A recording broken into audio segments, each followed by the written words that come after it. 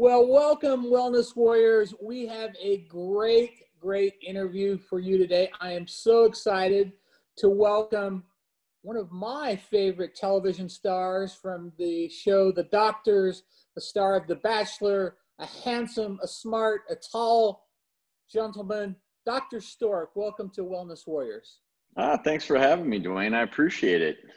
I'm always intimidated when I have handsome, smart guys like you on the show. You know, I'm so envious of all the things that God granted you. So welcome to the show.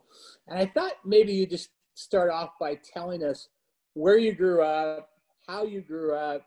Did you always want to be a doctor? Were you an athlete? Give us a little bit of background. Boy, oh boy, you start off to the races. I want to fire you up, man. Well, it's interesting because you can say things like, hey, you're a doctor, I'm intimidated. But the truth is, I read your book. You've educated yourself quite well. You think a lot like a doctor, but we all go on a journey or a path in life. And certainly I had no intentions of becoming a doctor because I come from a family of Midwestern, primarily farmers. My dad sold cattle feed for a living. We bopped around the Midwest I was born in Colorado. We lived in Wichita, Kansas, Edmond, Oklahoma, Missouri. And in all of that time growing up, I somehow, some way figured out that I have a pretty good scientific mind and math mind. So, I go to college as a math major and I come out of college as an actuarial scientist, but very quickly realized, Wayne, that my job was primarily to use numbers to predict when people would die. So mind you, nothing that I was doing was helping the situation. I was simply running numbers saying, well, if you are a male and you're 65, you are most likely going to die within X number of years. You do your computer algorithms, and then you can predict things like the potential cost of a retirement benefit plan or compensation. It's all numbers driven, and it felt so abstract. So interestingly, zero medical background, zero doctors in my family, zero nurses in my family, zero healthcare providers in my family. I started volunteering at a free clinic in DC where I was living, and something clicked. It was This was after college? This is after college. That's right. So I'm probably 24 years old. I've been an actuary for a few years in Washington, DC. I'm enjoying my life, quite frankly, independent, learning a lot. And it just clicked that I was not meant to spend my life in front of a computer like we are right now. And you know what happened that was probably the most remarkable thing? My first job at this free clinic is I was in charge of the lab, and I would do things like urine dipsticks, very mundane tasks. But one day, one of the doctors came and grabbed me and said, hey, Travis, do you want to come up front and you can learn how to take blood pressures, you can weigh people when they come in. And so the minute I started interacting with the patients who were coming into this free clinic, I felt a special connection unlike anything I'd ever felt before, because even though all I was doing was taking someone's blood pressure, they were so grateful. And also there was something unique about that experience of someone coming in scared about their health. And as little as I knew, I got good at taking blood pressure. I got good at doing all the vitals. And the doctors one day, and these are doctors volunteering, they took us out to have beers after one of the clinics. And I started asking questions like, well, how could I become a doctor? Is it too late? I haven't done any pre-med classes. And to all of them, to their credit, said, go take classes at night. And so I did that. And then fast forward, here we are. I'm 48 years old. I've been a doctor for almost 20 years. And it all started by just going to this free clinic and doing urine dipsticks. And it's kind of crazy because I never intended to be a doctor. I never intended to be on TV. I quite frankly remember and reading your stories similar to mine in the sense that I had all these health issues in my 20s, arthritis in my feet, gastric ulcers, and knew nothing. And so it's ironic that my career path changed, because not only is it the career I was meant to have, but it's helped me so much being 48 now to implement these changes in my own life. So selfishly, thank goodness I'm not just still predicting when people will live. Actually, what I'm trying to do, much like you, is change the equation altogether. Yeah. Well, first of all, it sounds like we have a lot in common. I grew up on a ranch in Idaho, lived in Washington, D.C., in Vienna, Virginia on Lawyers Road. And my first job out of college was running a clinic in a prison. So, you know, a lot of similarities in our background. So you didn't have anybody that was really a mentor. It sounds like this was a serendipitous event where you got into medical school. Was there a particular kind of medicine that you wanted to practice? No, I was naive enough and idealistic enough back then, Dwayne. And I don't, you know, we can have a separate conversation about healthcare versus doctoring. Let me put it that way. So my number one goal, and I went back to my journal recently, you know, my number one goal was to be able to have sound scientific knowledge, apply that to my patients, but more than anything, whatever doctor I wanted to become, I wanted to be the guy that when the shit hit the fan, no pun intended, that people would feel like they came to the right guy. And that naturally transitioned itself during med school into becoming an ER doctor, because the one thing, for whatever reason, over time I developed is this ability to quickly interact with people from all walks of life, put them hopefully at comfort during distressing situations. And quite honestly, my first rotation was emergency medicine. I was at University of Virginia in Charlottesville. And my very first shift was just this crazy traumatic. I mean, it was, without getting into too many details, you know, a woman came in her 60s, and within 30 minutes from a ruptured abdominal aortic aneurysm, died. And wow. It was so sad to watch it happen. But at the same time, I sat there with awe, because I was a medical student. I didn't, quite frankly, really know what to do yet, but I watched the ER doctor who was in charge run that situation. And despite his best efforts, she did not live, which is awful. But at the same time,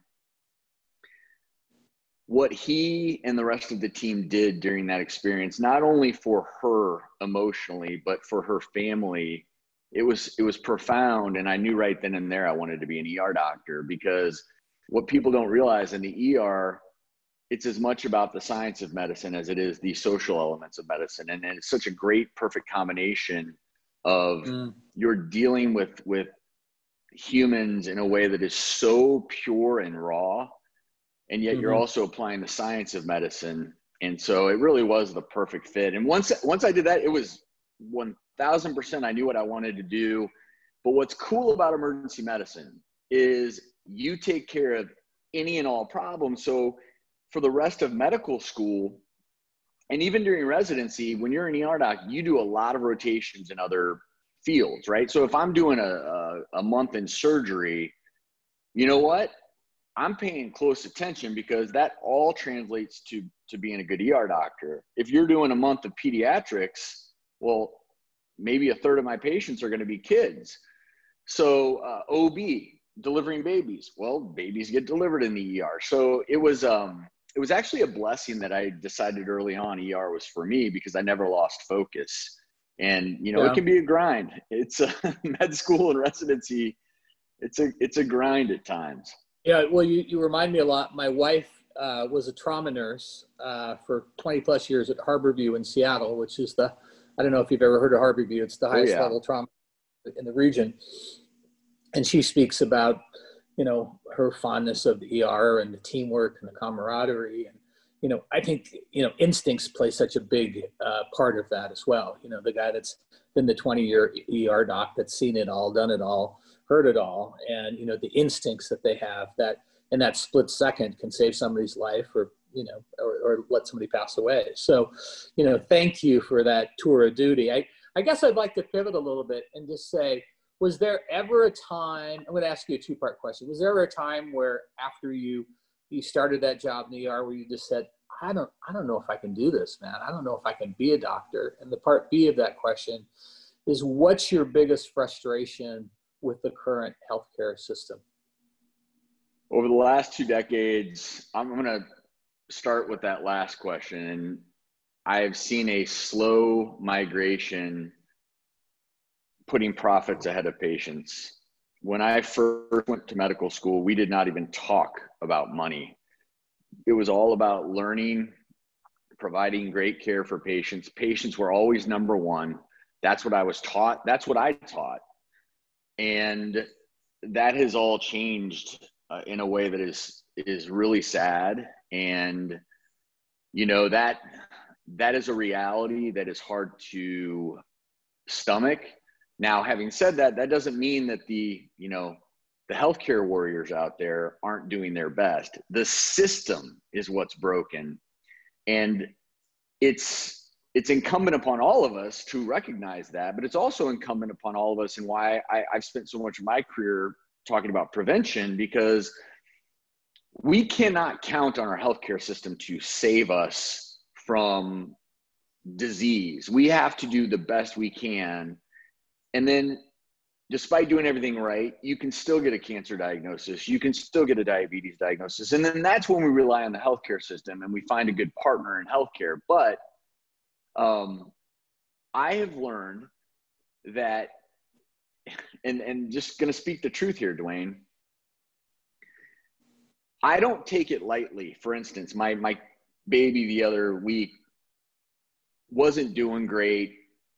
Severe diarrhea, was starting to look a little dehydrated.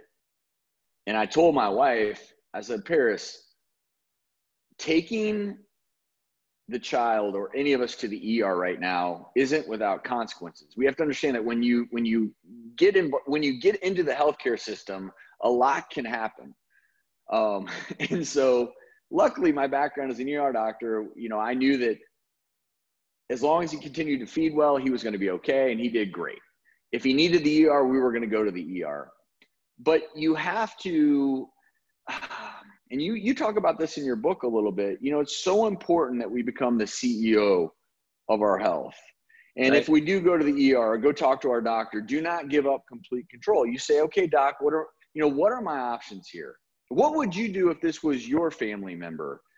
And those conversations are probably too few and far between right now. And I still believe in our healthcare system to save people from just calamitous situations. I still very much believe that the U.S. healthcare system probably does that better than any other. But, and I want to add this without going off on too much of a diatribe. You know what one of the hardest things about being a good doctor is? What's that? In our healthcare system, it's making the decision sometimes to do less rather than more. And what I mean by that is, so two things. One could be with testing. If you come into the ER with abdominal pain and you end up with a whole slew of tests that, let's just say they're not necessary, and you get an abdominal CT scan, and you get all these other tests, you can easily overtest, creating a whole new slew of issues. With treatment, and I remember like it was yesterday, the first time I came back to Vanderbilt as an attending physician, and I had one particular night, all these people coming in with chronic low back pain. And I told the resident physicians, look, we're not just going to give these patients OxyContin because that will mask their pain. It won't address it. And so I would highlight things like, okay, let's do less. Let's do less with the medications and more with things like acupuncture. Let's refer them let's refer them to treatments like rehab where they may actually get better. But in medicine, the challenge is sometimes to say, you know what, we're not going to start you on a narcotic.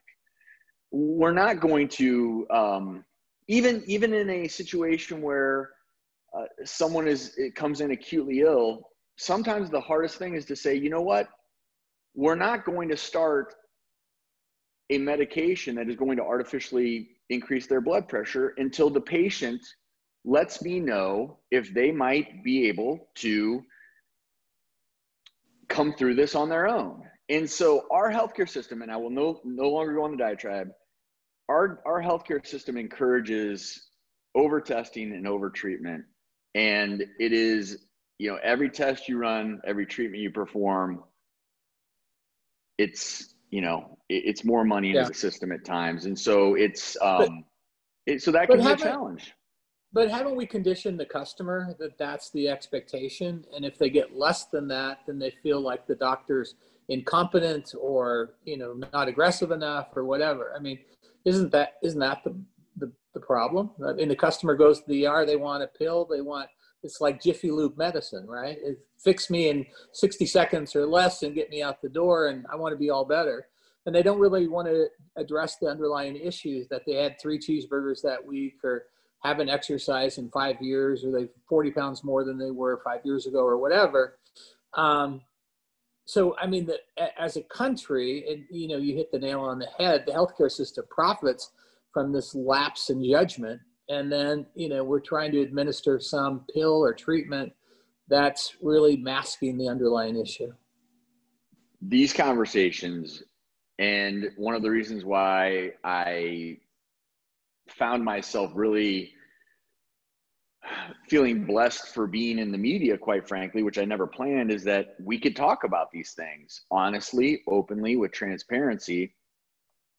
Even this conversation right now, Dwayne, so let's just use the example of something very minor, the cold virus. If you catch a cold, the natural life of that virus, you might not feel great for 7 to 10 days. And you might have, even after, you might have a bit of a residual cough from all that post-nasal drip. In this country, we're all conditioned to go to the doctor and say, give me an antibiotic. Right. The only way to combat that is to educate. And I think, again, that's part of what you do. It's part of what I do. And some of like you said, you hit the nail on the head. Some of the best doctors in the world and in this country are the ones who say, you know what, you don't need that. You don't need that. And it's hard to do, because it's much easier as a doctor to just give you stuff that you don't need than to explain why you don't need it. I do think patients, and maybe you can give me your thoughts on this, but I think patients are becoming more in tune with what they want and need. I think people are becoming more likely to ask, hey, doc, do I really need this antibiotic? Which, if I take it, mind you, may completely disrupt my gut microbiome. Do I really? It's not going to go away in a. That's right. Yeah. Well, I live in Italy in non-COVID times. I live in Italy 2 months out of the year. And that totally changed my perspective on how screwed up America was, right? And, we have this pride in who we are as Americans, which I'm very supportive of. We're the best at everything. We're in the 38th in healthcare in the world. That's not, I'm not sure I'd want to be the 38th best baseball team, or the 38th, best on airplane safety or whatever. It's just not that great. And what I find in Italy, one day I decided I was just going to go out and ask people how many people had antibiotics. And I'm not talking about 10-year-olds. I'm talking about 50-year-olds. And so, when I went to my favorite deli, I asked. When I went to the coffee shop, I asked. 5 out of the 7 people I asked had never been on antibiotics in their entire life. Now, go do that same test with 30 to 60-year-olds in America. 100% of the people would be on antibiotics, right? So it's and Italians aren't the healthiest people. They love their wine, more, 3 times as many people smoke in Italy as we do, but they live 3 to 4 years longer than we do. And so you have to ask, well, what is it? Well, I think there's a lot less stress there. I think the healthcare system is more preventative. People walk a lot more. They get a lot more exercise. You go to the grocery store if you don't buy what you want when you walk in, it will not be there tomorrow. It's kind of like Costco. So, you're not going to be stuffed on the grocery stores for 2 weeks. You're not going to have strawberries the size of tennis balls. It's all, farm to table. So I just think there's so much we can learn from other countries about, what we're doing. We've become this quick, I love to call it the Jiffy Lube society, because, it's in and out, right? And that's not how healthcare works. I mean, we have to look at the underlying conditions and say, hey, this is a marathon. How do I get to 85 in reasonable health? And, what are the things that I'm doing that are killing me? Is it the sugar? Is it, my family's fraught with diabetes. And my wife's family is too. So, I've been on the pre-diabetic train for about 5 years now, trying to stave it off. And, everyone in my family's had it by 45. And, I'm be 62 next month. And my A1C looking is good, 5. Dwayne. Yeah, well, thanks. I'm trying the battle, man. But I just wonder, Dr. Stork, if you were president tomorrow, knowing the things that you know about medicine, what changes would you make in healthcare? I'd put health back in the term healthcare. And, one of the things we know in life is when you measure outcomes versus just charging for the number of things that are done to a patient, patients have better outcomes. I mean, it's not always easy to do, but as a society, it's incumbent upon us. And I loved your sports analogy, by the way. If there were 38 baseball teams and you're the 38th best baseball team with by far the highest payroll, like your payroll is double to triple every other team. Right. And every year you finish last, you're telling me that you're not going to fire your general manager, that you're not going to go out and maybe switch out a few pitchers, change your lineup.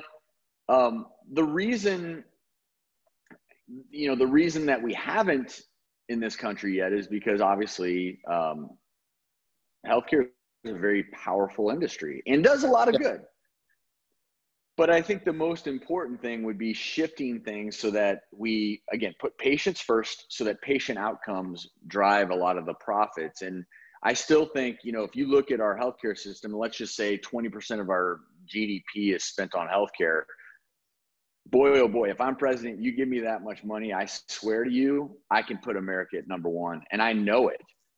The power to do that with all the competing lobbies can be quite challenging. And somewhere along the lines, this as well as I do. You said your wife spent so many years in the ICU. Somewhere along the line, doctors lost control of healthcare. Mm-hmm. And when that happened, this is what we get. And it's broken, but that doesn't mean it can't be fixed. Yeah. I noticed in reading some of your stories, you're big on natural medicine, alternative medicine, naturopaths, acupuncturists, those kinds of things. I know you read my book, so I see a woman named Dr. Becky Sue, who was a surgeon in China and then moved to the U.S., became a naturopath, an herbologist, an acupuncturist, and I see her every week. And I tell people, hey, if I was on a desert island and I could pick one medical professional, no offense to you, that I would pick Dr. Becky Sue. Because she looks at my body, first of all, holistically, and she looks at my body from a preventative measure. And she'll say, oh, your heart looks like it's tired. You've not got enough sleep this week. I really want you to focus this week on, going to bed early and more sleep and so on. So everything's ahead of the game, right? And in America, it's all about, we get really sick and then we want to be fixed, right? And so I love the fact that, I'm very focused on prevention. Talk to me, because I know you've had a couple issues with your own health and your back and your feet and so on, about how you think we should integrate alternative medicine and preventive medicine into our healthcare. Couple tenets. Number one, first and foremost, do no harm. And I took that oath, the Hippocratic Oath. Number two, data. So I am into alternative therapies that work. And I think that's important. I think there's a lot of snake oil being sold out there. Having said that, we also know the incredible impact of placebos. And so I'm a firm believer that if you're taking something or doing something and it's not doing harm and you feel personally like it's showing a benefit, even if the population data doesn't show a huge benefit, if for you feel better and it's doing no harm, by all means do it. But secondly, a lot of the data supports these alternative therapies. Back to acupuncture. You know, someone who is dealing with, say, chronic headaches or chronic back pain, you combine acupuncture with old school massage therapy. And during those treatments, you focus on deep breathing and relaxation. And then all of a sudden you do that and you go home, you sleep better. And you wake up, and because you feel better, you make a better breakfast choice. You know, this virtuous cycle of good health, you can't tell me that that isn't just as powerful and, quite frankly, more effective than just saying, hey, you know what, because this is easy, why don't you just head over to the pharmacy here and pick up this pill? So I think that, you know, for some reason, and maybe Italy's different. The only stint of time I spent in Europe was 15 plus years ago as the bachelor in Paris. And let me tell you, I laugh, but the truth is my experience during those 2 months was exactly what you described in Italy, which is people were very active. They were living their lives. There is, you know, in our society in America, quite frankly, walking is kind of considered an alternative therapy, because it's not like you go to the doctor and your doctor says, okay, I want you to do these 5 things. Number 1, I want you to walk every day for 30 minutes. That doesn't happen. Instead, it's number 1, I want you to take this pill at 8 a.m. Number 2, I want you to take this pill at 10 a.m. And so to me, the beauty of alternative therapies that do no harm is it becomes a part of this virtuous cycle of good health. And if you're like me, you know, I take a few supplements. The supplements I take are the ones that I think show great data for me. I take turmeric supplement every day by Cunol because, quite frankly, I have arthritis and I feel better. It's a great, and it's a great you know, that's right. And I suspect, and I read it in your book as well, that, you know, you look at the data the same way. And so I am still somewhat shocked that people do not go into our healthcare system and, let's just say, even post-op, instead of just giving drugs that we know can be addictive, we should give a potpourri. Anti-inflammatories, for instance, that we know, A, do no harm and may have secondary benefits. And I mentioned turmeric with curcumin in it. So, you know, that is an evolution that is happening. When I went to medical school, I would have laughed at you if you had told me that there was such a thing as lifestyle medicine. If you had told me that there was a huge movement in anti-aging in medicine.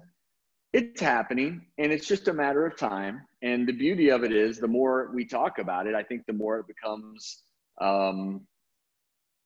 the common way of doing things. Can you imagine if you came to the ER, Dwayne, with a headache and you leave there with a list of things to do to improve your headaches? And it may include medication, no doubt about it. But I actually, along with all of my colleagues, give you actionable steps that you can incorporate into your life that we know, based on data, will make you feel better. If we can get to that place, and the reason we haven't is because it's hard, and it doesn't, again, the system doesn't get paid for that. But I still have this dream that you go into any doctor's office in the country and you walk away and you get more than a pill. You get these interventions, these lifestyle interventions. I'm convinced it works. I'm on your train, brother. I'm on your train because, you know, you talked about going to the ER, you know, in Japan, you probably read this in my book, but if you have high blood pressure, if you have heart disease, if you're stressed out, the doctor writes you a prescription for forest bathing, to go walk in the forest 3 times a week. And they have documented where this is better than blood pressure medicine.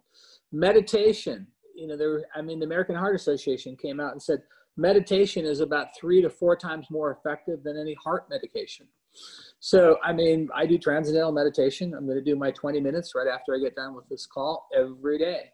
So, there's all these things out there. And the problem is we have access to global health and we don't take advantage of it. The data, the science, the studies are all out there. What Japan does, what Italy does, what they do in Sweden, all these things. And when I wrote 30 Summers More, I threw myself into all kinds of crazy testing, that was bizarre, hyperbaric therapy, or, getting into cold plunges, or taking all kinds of crazy herbs, much to the chagrin of my personal physician, who said, God, you're going to kill yourself. And I wanted to represent what I thought worked and what didn't work, right? And, there's so many things other than taking the normal pill that works. I mean, I can take my blood pressure down 15 points in a 20-minute meditation. One of the things that I advise people to do is every day document your own baseline. I mean, I take my blood sugar, my weight, my blood pressure, my sleep, my deep sleep, my REM sleep. Every day I document it in my iPad. So, when you do go in, you can say, well, this is not my baseline. I know what's going on. And your body will tell you, no offense to our medical system, but your body will tell you, right, if there's a problem.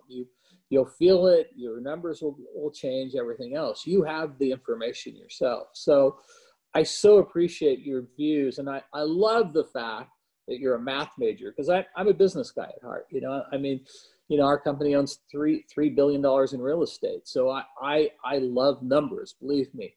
And I think when you combine numbers and data in terms of real things that works and the percentage of things that work, you come up with real workable medicine that's not conflicted. And I think that's the problem right now with our medicine, with our healthcare system. It's conflicted, right? Who are we trying to please? The insurance companies, the government, the customer, the hospital, the for-profit entity. Who are we trying to win here with? And you can't win with all of them. So you got to go back to looking at the highest percentage of wins that for treatment. And if that's meditation, if that's a walk in the forest, regardless of profit, we should be prescribing it. I couldn't agree more. And incidentally, people should enjoy the things that make them feel better. It shouldn't feel like a chore. So you mentioned forest bathing. I'm someone who, I have to confess, I've tried transcendental meditation. I tend to be someone who's I'm not great at it. And what I've found is that I have to go for a walk in the woods, and I find my own way of meditating, if you will, and I'm not forcing it. And that's what works for me. And I think that's also the beauty of people kind of picking their path through all these potential things that can help you live longer and feel better. And if you do 2 20-minute sessions a day of meditation, my hat's off to you, because that is amazing. And I think that the ability to do that says something about you that is amazing, truly amazing, because your ability to just shut things off is, I admire it so much. Well, I will tell you though, that's not a natural thing for me. I coined the term fire brain because my brain is busy. I mean, if I get up to pee in the middle of the night, I'll lay there for 45 minutes and go, oh, I'm going to do this. I'm going to do this. I'm going to start this company. I'm going to, my brain is on fire. So the thing about TM is it takes a lot of practice. It took me probably 6 months of just forcing myself till I got it down. I'm not the kind of person, I'm probably more like you than you think, that, I can just go, oh, I'm going to meditate, boom. And sometimes, I get to 18 minutes, I'm like, I can't do another freaking second. But there is an art to it. And, I'd be happy to tell you my secrets offline about how you get good at it. Because once you get in that place, you almost start to crave it, right? It's like, oh, I need to go do that. It's your body feels the benefit. 2 questions then. A, what time do you do your meditative sessions? And B, what chair do you use? Because I've tried sometimes, and I'm sitting in a chair and I'm like, gosh, my back is cramping up here. Do you have a meditation chair you use? I have one that we have different homes in different places, right? So it's not, you know, I would say 50% of the time it's in my bedroom in a chair that's in my bedroom that's super comfortable, right? I wouldn't try to do it in your office chair or something, or, you know, a couch, something that's you're super comfortable with. I mean, I'm in what I call my sports room right now, and it has 4 big recliners in it. And so, you know, I'll do it in here sometimes, but I usually do it in the morning. They advise you not to do it within an hour of getting up because you're still groggy and sleepy and so on. But, you know, there's times that I do it at 4 in the afternoon or 3 in the afternoon. I mean, like you, I have a busy schedule, and, you know, you can't take your phone in there and your phone's buzzing and ringing all the time. And the important thing is you really have to give your mind permission to let things go, right? And what people try to do, the biggest mistake people do in TM, and I teach TM to my staff. So every 2 weeks, I do an online TM class, and there's usually about 80 to 100 people on the class, and I do 45 minutes. And the biggest thing people try to do is like, they're going, oh shit, I'm thinking about something. Oh, I'm failing, right? And what I tell people is this is like looking at an aquarium. Your thoughts are the fish that are going by, and you just let the thoughts swim by, right? You just let them go by. And when you release that and then go back to your mantra, that's why the mantra is so important, because it provides focus, right? And then you go back to the mantra, pretty soon you're more into the mantra than you are in the thoughts. At the beginning, you know, it's 90% thoughts, 10% mantra. And you think, oh, I'm failing, I'm failing. There's no failing. It's just, you just keep getting better at it. So, you know, if you ever want to call me offline, and I'd even be happy to do a guided one with you where you'd be surprised. I do guided ones for 25 minutes with people, and I ask them, how long do you think you were meditating? And people say, I don't know, 7 minutes, 8 minutes. And then I show them the clock, and it's like, no, it's 26 minutes. They're like, there's no way I could have done that. So if you ever want a guided meditation. Well, I may take you up on that, but even more acutely, you've motivated me, and I'll let you know how it goes. But I'm going to, starting today, because we have a 4-month-old here who, as you know, babies can be somewhat disruptive. But what's interesting is I found myself as of late, sometimes I'll even be sitting there with him in my arms, and I'll find myself almost naturally getting into this breathing pattern that combines with his.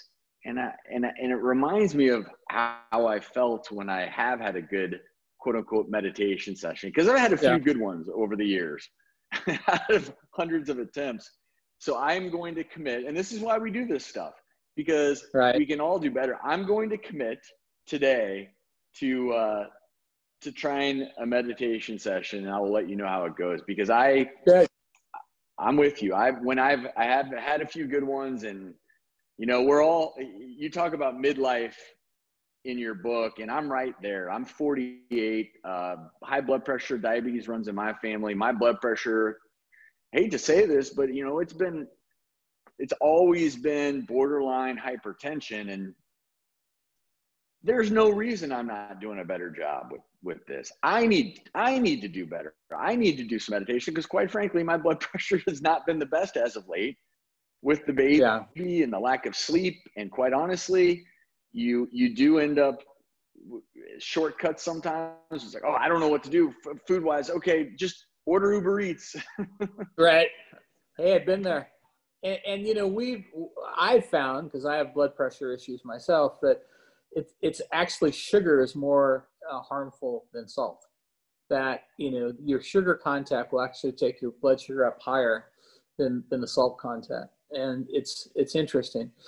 I don't want to take too much more of your time. You have been such an awesome guest, but I want to ask you on the doctors, when you were doing the show, has there been something, a guest that's come on, a story of another doctor, something that it was just an aha moment for you, where you just looked at this and said, oh my God, I never even thought of that. I never thought that would work. Or that's amazing. That something that was, you know, some case study, some patient, some alternative thing that came to you, and you just went, wow, that's really interesting. I'm going to put that in my practice, or I'm going to try it personally, or whatever. Anything come to mind? Well, I'll share a story from my last season hosting the show, which was last season. And I hosted that show for 12 years, a lot of great memories. But, and her name escapes me. I should look it up and share it with you. But she's a doctor from Iowa and developed multiple sclerosis with really severe symptoms, couldn't even get out of a wheelchair. And she created her own diet. And it included all kinds of things that you would not necessarily think would improve your health. And she would eat organ meat, and she put together a cornucopia of certain vegetables. And she was able to essentially take her MS, which we know is an autoimmune condition, decrease the inflammation in her body to the point where she's now an avid bicyclist. She now coaches other doctors about using this technique with certain patients. And I think it highlights how we all have to be open-minded, because if we get so stuck in the sand and believe one thing, then we have to ask ourselves why we are so unwilling to at least listen. And in some ways, isn't that where we're at as a country right now? It's like we're stuck in the sand, one side or the other. We don't want to listen to you. Your ideas are bad. Well, just using her as an example, you know, I started thinking about, okay, what might be working here? And I'm working on a book right now, and I'm primarily a vegetarian-based eater. I eat fish, lots of fruits and veggies, big bean guy, love nuts.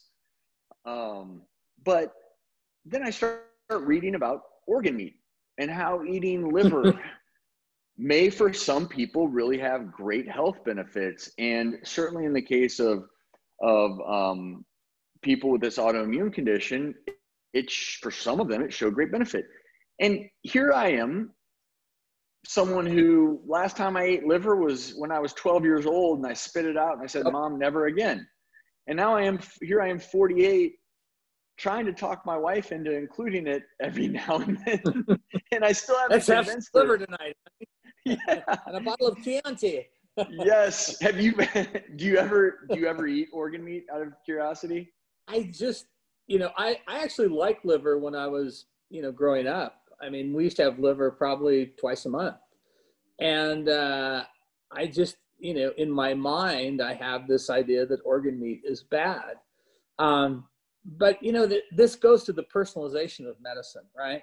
Yep. I mean, it's whatever, the studies that I've done. So your genetics only make up about 23% of your health, right?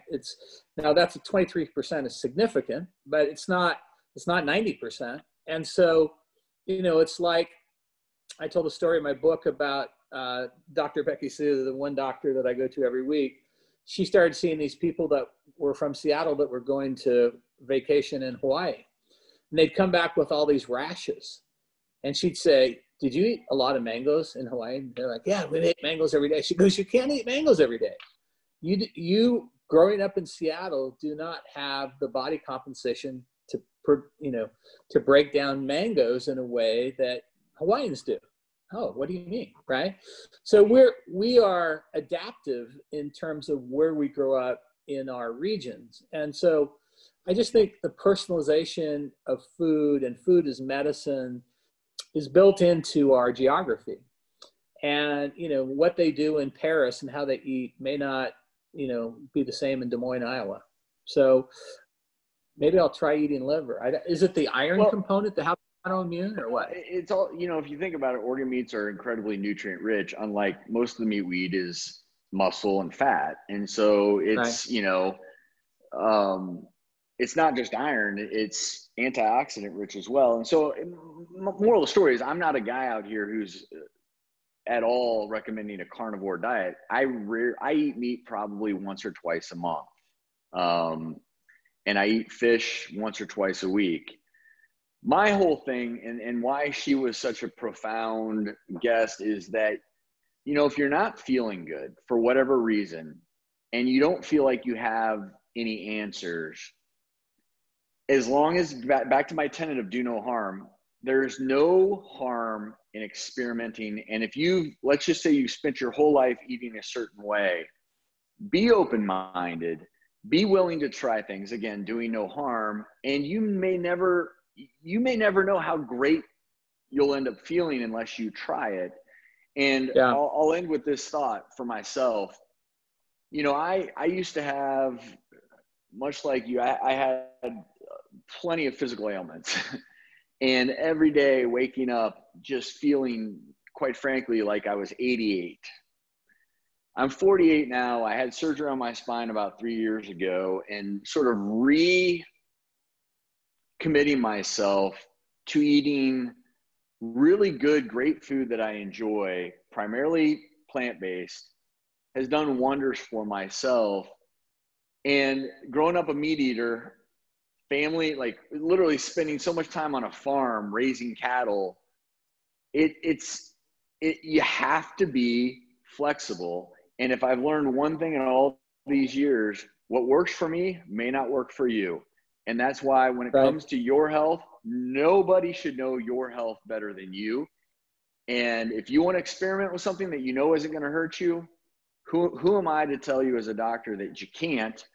Just A, do no harm, and then last but not least, B, don't break your bank experimenting with something that has no good data behind it. And ultimately, you're going to find what works for you.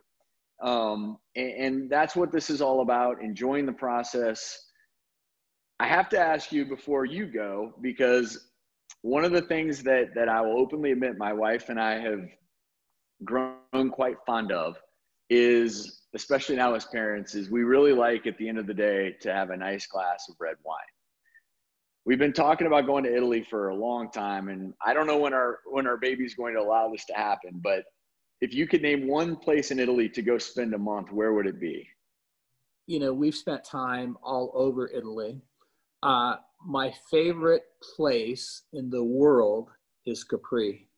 And if it's a perfect place to take your wife because it's super romantic. And it's a perfect place to take your young child because it's super safe and family oriented. And I've traveled to 84 countries. So this is my number one place in the world that I've been. And so it's a small island right off the coast. You go out of Naples, you go on a boat or a ferry, and 45 minutes later you're in magical land. It's the only place I tell people where the actual place is better than the brochures, right? I mean, it's like you go to places and you see all the marketing and you get there and you're like, yeah, it's not what I thought. This is better than you thought. And I could hook you up with 2 or 3 people, and the restaurants are phenomenal, and I tell you where to stay, and it's a magical place. So that's my travel tip for you. Thank you for that tip, and keep up the great work with what you're doing, promoting wellness. And it's always fun to talk to someone who is fired up about getting the message out, good health, that we have a lot of control, that we're empowered. I mean, sometimes you feel, as a doctor, sometimes I feel like I'm counterculture screaming from the rooftops and no one's listening. But, I love talking with people like you who you're not directly in the healthcare field, but indirectly in so many ways you are. So thanks for that. Well, Dwayne, thanks a lot. Thanks, you have been awesome. It's been an honor to have you on the show, and I feel like I've met a lifelong friend here. So let's keep in touch. Sounds great. Have a good day.